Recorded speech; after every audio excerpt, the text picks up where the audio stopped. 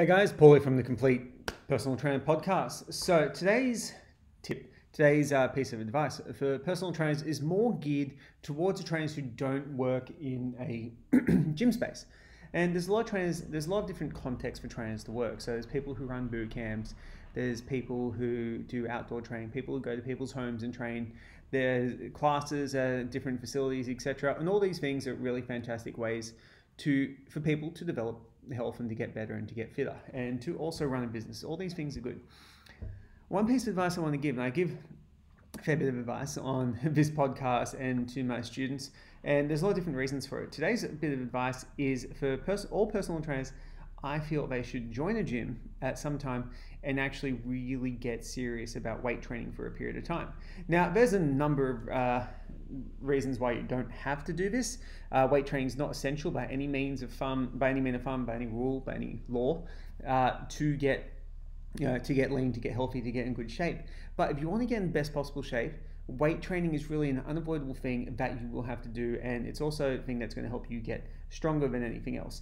And the lessons that you can learn in the weight room and the lessons that you can then apply to your clients can help you get better outcomes, better results, and get more out of yourself.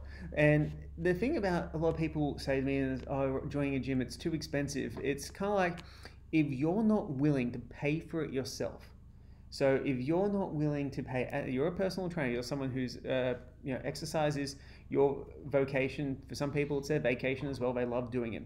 But you're not willing to pay up to, from some gyms like $10 a week to invest in your own health and fitness, your own training, your own strength, your own movement capacity, your own potential as an athlete or as a physique person, or your physique. You really got to question, is this really the right industry you're doing? Is it just something that you think this is cool, or something that you are actually seriously passionate about? I've been a member of gyms since I was probably 16, since I was legally allowed to join a gym, and I used to love going to the gym before that as well. And the weight room's taught me a ton of different things. It's taught me how to persevere through pain. It's taught me how to improve my movement quality.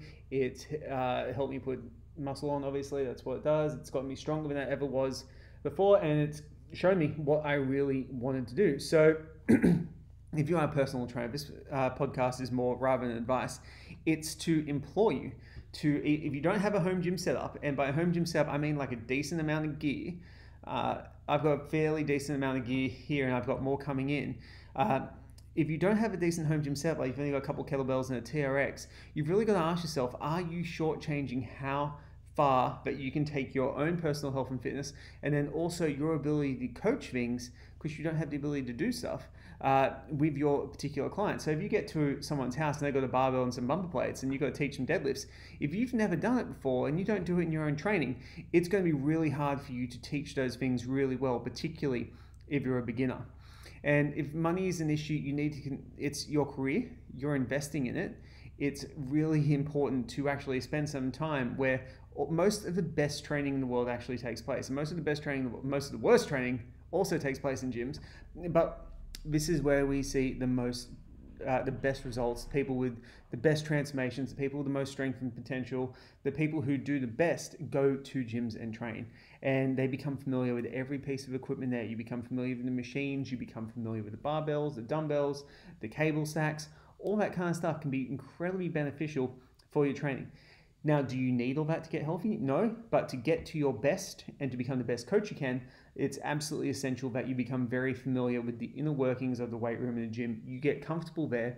And the other thing that'll do for people who haven't really done it before too much, even if they are a personal trainer, is it will help give you a little bit of empathy, a little bit of sympathy for your clients, because you're probably going to feel a bit awkward in there as well, particularly when there's dudes that are bigger than you, stronger than you, or girls, bigger and stronger than you in the gym. So it's very worthwhile for you to go find a gym local to you, pay the membership, support the industry that you want to be in. We all need help. We can, it could always be easier. We could all benefit from another client or another member in our facility. Be part of the solution, not part of the problem. Thanks heaps for watching, guys. Speak to you soon tomorrow with a new podcast.